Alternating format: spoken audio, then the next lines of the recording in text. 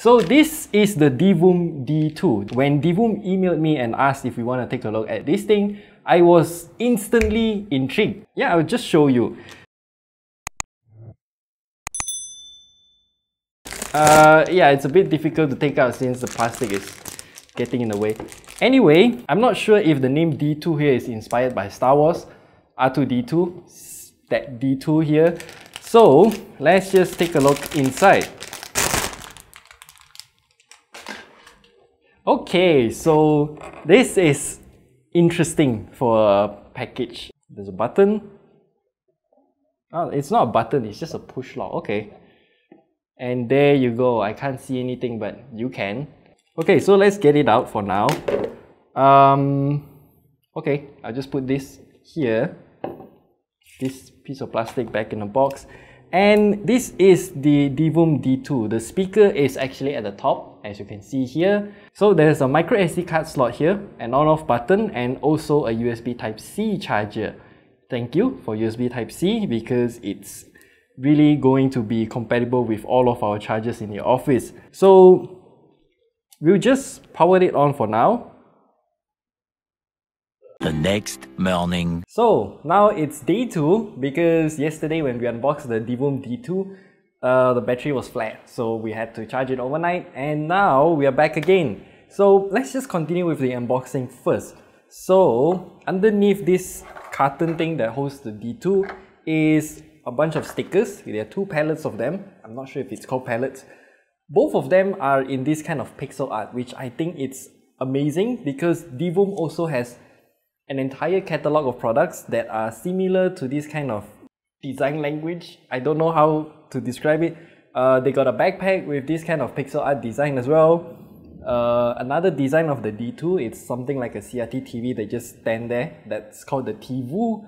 And yeah, they have a lot of products. I'll just leave a link down in the description below if you want to check it out. And also user manual. We're not going to touch that because, fun fact, I actually played with it for a while after I charged it to 100%. So this is the D2. As you can see here, the one that we have is in the light blue color as shown on the box here. It is also available in pink and some other colors, I'm not too sure. Again, I'll just leave all of the information on the screen, and right now I'll just power it up.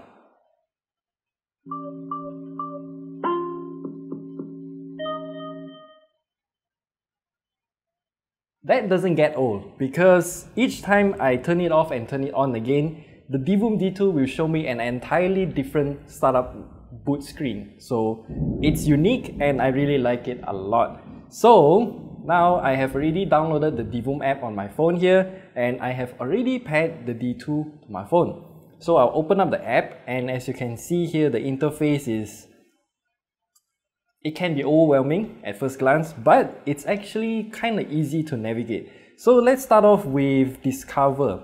So right here you can see what are the features available on the D2. There are a lot of commonly found features here. For example, you can design your own animation or whatever you want to show on the D2. And then animation, you can actually draw frame by frame on the phone, and then you can upload it to the D2. That's amazing. And then there's also a text editor. So text editor is pretty simple. So let me just type in a word here, wow or something, hit play. And then you can see the D2 instantly switches to that text that I just typed in. Let me just change it to hello.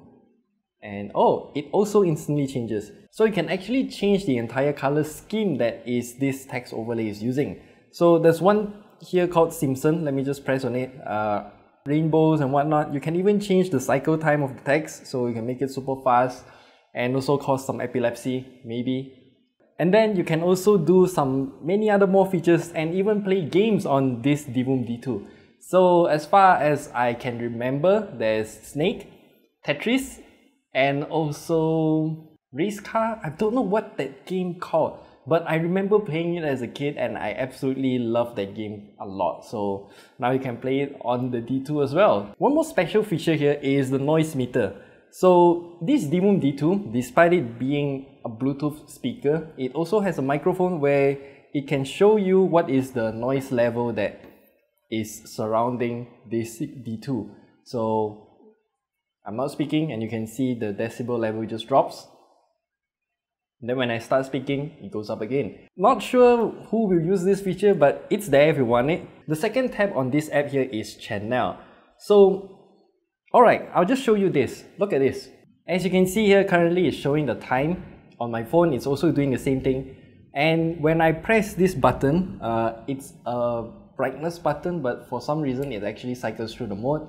So this is the second menu in the app, which is the color channel. So you can change this D2 screen to whatever color you want. It's a single color only, so do keep that in mind. And then there's also this thing, the cloud channel, which cycles through gallery themes, but I'm not going to use this because I want to customize. So I'll go on to the next mode here, which is the VJ effects. So this one is kind of just like a screensaver kind of thing. And then going on here, this is something called visualizer. If you're playing music, and remember the Divoom Ditoo does have a speaker up top here, so it will play music. It's actually quite good too. And then when you go on to the last mode here, it's where you can customize all of your images to be shown on the D2 screen. And I find this to be kind of versatile. It's a 16 by 16 pixel screen, and you can add however many images you want here, and then it will cycle through whenever the GIF or GIF has played finish. So we'll just leave this menu here because we'll come back later. And at the center of this app here is where you can find all of the GIFs available on, I think it's Divoom's some sort of creator center thing. You can find a lot of different GIFs to put into the D2. For example, if I just want to use the fireplace, you can just tap on it and then it will immediately change the D2 screen for preview. And then you can also favorite them if you want to. And then at the top of this menu here, you can see there are a few more different tabs. So the first one is the search bar. And if you have any specific GIFs that you want to find, for example, let's just say Mario, because the most famous 8-bit character, I just tap on that and then you can see Mario has appeared on the screen. This is where you find all of your local uploaded images to the Divoom Ditoo, or you can find all of your favorite images and also the GIFs that you have found on the Galleria tab. And then at the bottom there, we move on to the next one, which is called music. So the music is kind of an interesting one. You can play from a list of different online radios. So you just stream them through your phone and then play it on the Divoom Ditoo, and then that's pretty much it. And if you're using the equalizer as well, then it will show you some sort of animation, which you can stare at the D2 and be mesmerized by it.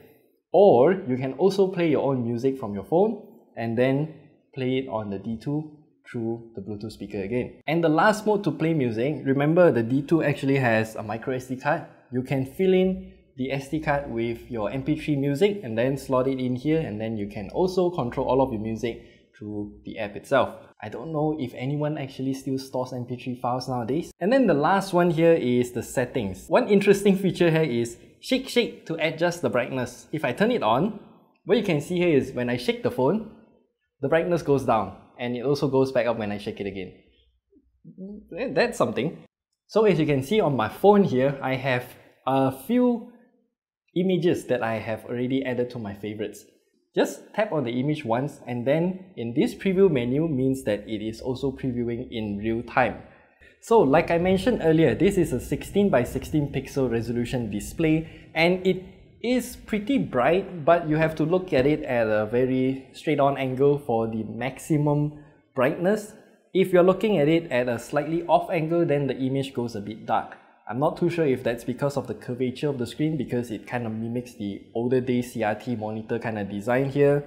And I would say the screen, the colors is very vibrant, looks amazing, and this is an excellent showpiece to go behind here because you can see it's mostly caps and statues and figurines and whatnot. Why not add this special thing here, right?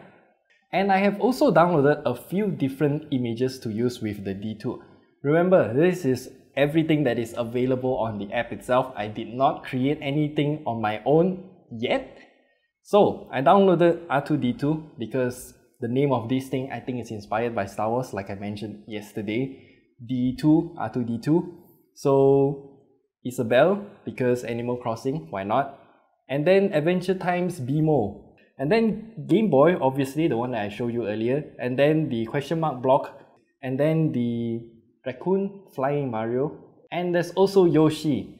I specifically chose this Yoshi because the first Yoshi that I found was from the Super Mario World, but it's not blinking, it's not moving. So I purposely picked this Yoshi because it's blinking. And then I also found Bowser, and to my surprise, Bowser looks good on the phone, but not on the D2. Maybe it's because of the resolution issue. As you can see, there's just a few pixels moving about. Before we end this video, remember this is still a Bluetooth speaker. As mentioned earlier and also shown a lot of times, there's a speaker up top. And before I forget, there's also a subwoofer port at the back here. So this thing is actually quite capable of kicking some serious bass. I'll just play some online radio here. It's called Dance Wave Retro Cosmonova Alia. I'm just gonna boost up the volume a bit. And then I'll change the channel to Visualizer. Let's go with the frog. Why is a frog an equalizer? I don't know. Okay, I'll change to something more conventional. This kind of Fourier transform graphs as an equalizer. It works. It actually works very well. The way Divoom integrated the app and also the product, they tie in both together and they both just work very seamlessly between each other. It's very responsive and it's very snappy. So once you press something on the phone, the D2 will respond immediately. And one thing I'm just going to show you is this thing actually has mechanical keyboard switches. They're using Otemu Blues. They're very clicky and each of the buttons here will do something, including this lever. It is not for decoration, it is actually for you to play Tetris. Do keep that in mind. And then the M button here is actually to go into mode selection, and then you can select between multiple different things that you want to do on the D2. As I mentioned earlier, the first one here is game, so you pull the lever here to select. This is Tetris. Not sure what this is, not sure what this is as well. Magic 8 Ball, so you can ask it the question. It works? No, it doesn't work. Magic 8 Balls don't work. And this one is the brick game thing where it's like Pong but single player. Okay, so you get the idea. You can do quite a lot of things with the Divoom Ditoo. And this thing really deserves a spot right about here. It's a beautiful piece of art, and I would say, yeah, Divoom did a good job in combining art, furniture, prop, and nostalgia, I guess. All of those in one. I know it is supposed to be a Bluetooth speaker, but seriously, everyone gonna look at this and say the screen is beautiful, not the speaker. So if you want to get the Divoom Ditoo, I'll leave all of the links at the description below. It is priced at about 469 officially here in Malaysia. I don't know what's the US price. Again, I'll just leave them here alongside with all of the links. So the Divoom Ditoo is amazing. I really like it a lot. Divoom, good job.